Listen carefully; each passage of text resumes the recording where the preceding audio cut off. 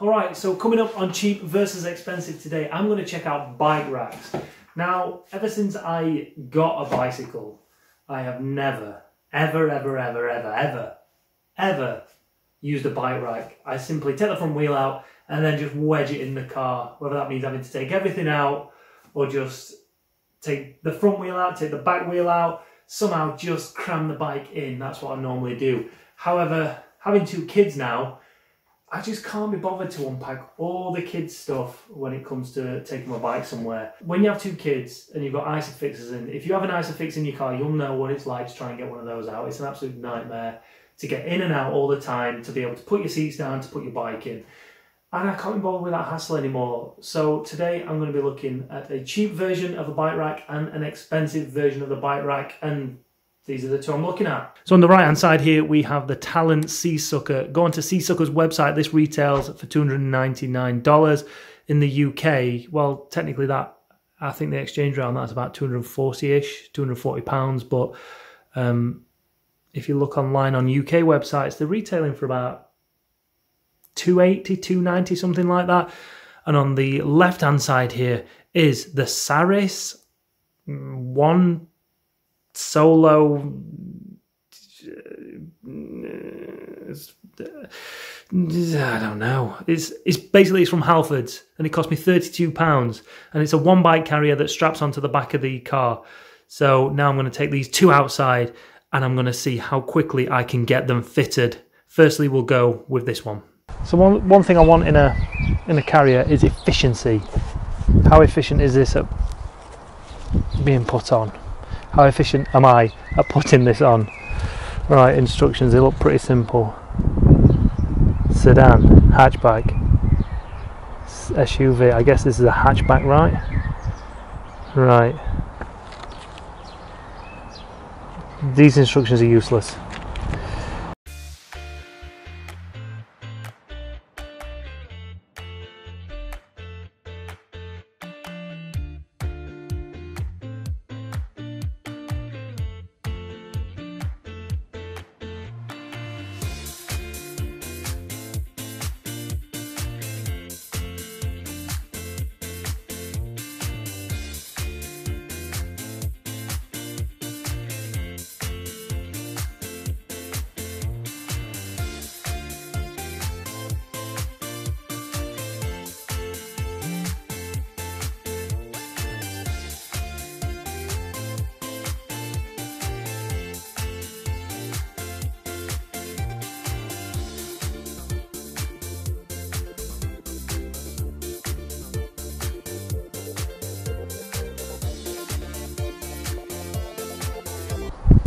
Let's take it for a test. Alright, so first maiden voyage with the £32 rack.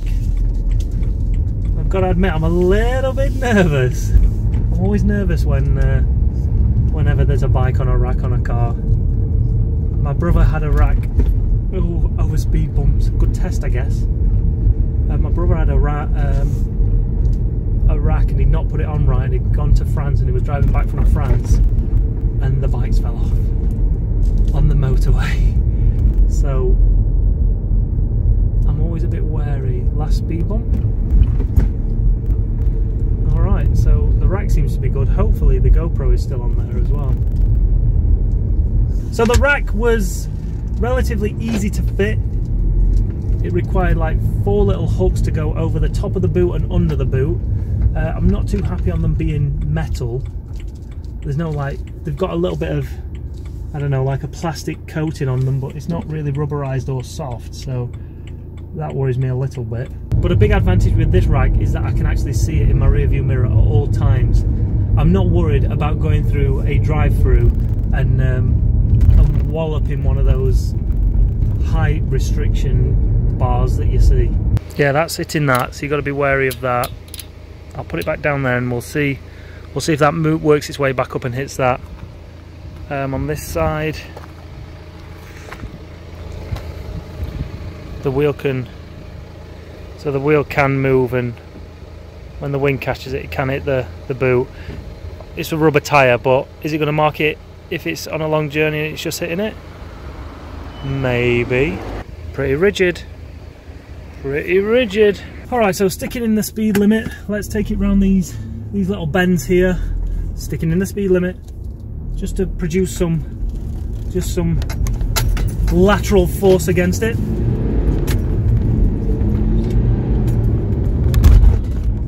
Big bump there. Still there.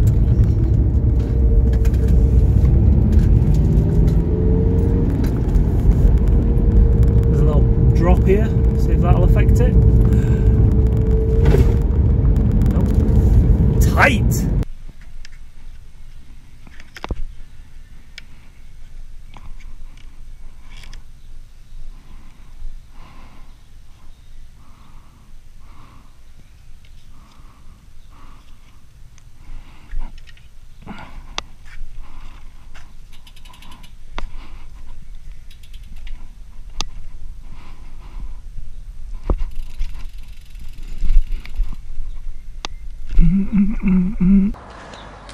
Alright then, so rather than speed this up and do some sort of time lapse to find out how long it takes to fit this, I kind of know how long it takes to fit this. I've already fitted it. So start the clock now, Pritch. So before we actually start fitting it, what I'm going to do is just give this top of the car a bit of a clean. We don't want any dirt or dust under the Seasucker. And I think I'm going to try and put it on the window back here this time, and I'll tell you why in a second. Alright, so that's clean now. So just make sure the Seasucker's clean as well. These normally do come with covers, but the boys in the office, they didn't send them down. So first off, we put it here, place it anywhere on the roof, I guess, and it's easy. Just press it down. See these little buttons here? Press it in and start sucking it in. Creates a vacuum, and then it starts sucking the air out. Same with this one. Same with that one. And then you've got 3 points of contact there, and then you just keep pressing them in.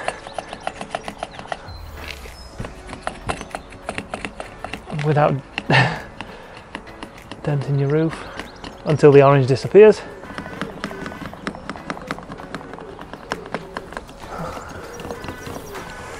And then you're going to take your front wheel out. This is where this differs from the other one, because the other one you don't need to take your wheel out. You're going to place it without catching the paint. Without catching the paint, Pritchard, I said.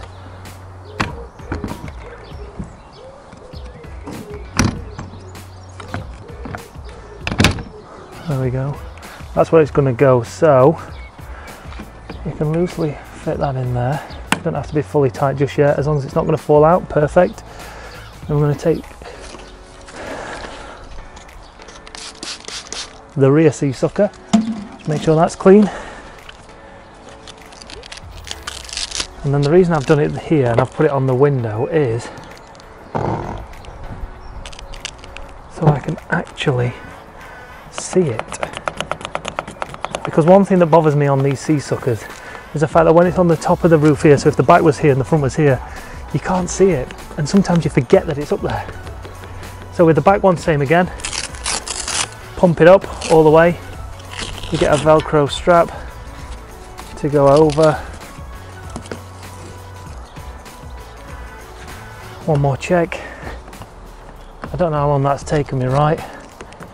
But that is quicker than the other one. Now with the Seasucker, it comes with a Velcro strap that goes around here, and one of the reasons you put it on the left hand side of your car is if it's on the right hand side, that's your chain, and groups that side and it's going to get dirty. So I'm using one of these little tie wraps here just to hold that crank arm in place, because if you don't hold it in place, do you know what happens?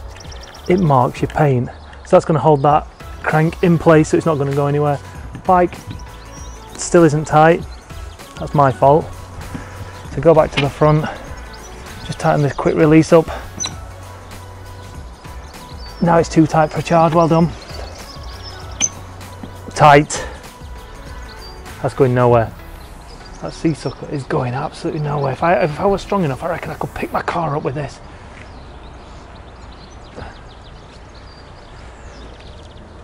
Job done.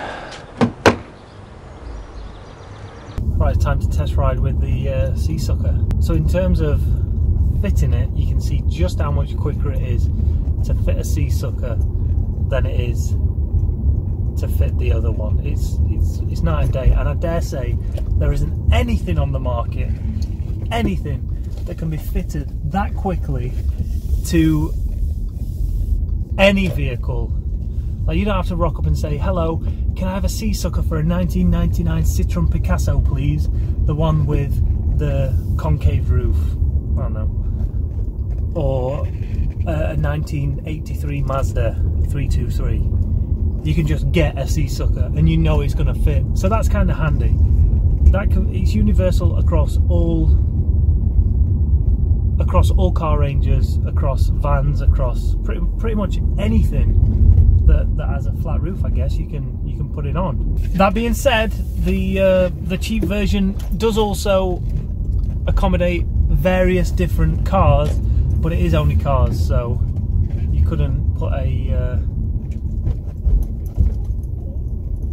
one of the... Why has he got no top on? It's 13 degrees.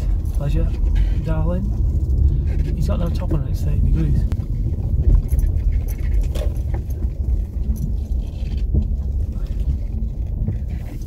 So let's take a look at it and see how secure it is. Is it? Yeah, of course it is. Of course it's still there. So you can see the one thing with the Seasucker, I've not really lined it up very well, so it doesn't look very level. So I bet when people see that, they're like, oh, that doesn't look very straight, but still solid here. Going nowhere. Such a simple design. Going nowhere. So you can see here, look, see where the metal flexes. I think because of the suction of these, that when you go over a bump, sometimes it makes that noise, but it's safe. It's not going to dent it. It's not going to dent it at all. But yeah, still solid as a rock. So as long as you fit it right, you shouldn't have an issue. Right then, so same with the other car, just going to go around these S-bends within the speed limit.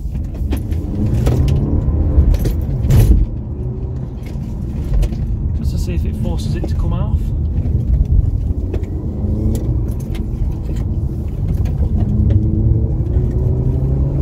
Miles an hour, 35 in a 40, fine. Down this bump, no issues at all. No issues at all. Alright, to see just how easy it is to get these Seasuckers off and to get your bike off, all you got to do, undo this Velcro right here, go to the front, undo that quick release lever, and it should just, quick unscrew and it should just pop. Go on, Pritch, go on, you can do it. Unscrew it a little bit more. It's not that, it's you, it's your muscles. Go on, pull. There you go. Bike comes off. Easy as that. Wheel goes in. Seasucker off, just like this. Oosh! Pops them straight off. No effort needed at all. Press the two tabs together and off it comes. Get ready for this one here, watch. Watch that orange just pop out. Press. Pop. Next one. Press them together. Pop. No effort needed whatsoever. Seasucker in boot, boot down, wheel in, off you go. Alright, so conclusion time. This video's gone on way longer than I thought. I just can't make a video nice and compact. It needs to be... Anyway, summary. We've got the Seasucker and we've got the Saris one bike carrier. Two ends of the bike carrier spectrum. I guess on cheap versus expensive, what I want to do is, every time I do it, I want to say, don't waste your money on the expensive product because this one does the job just as good.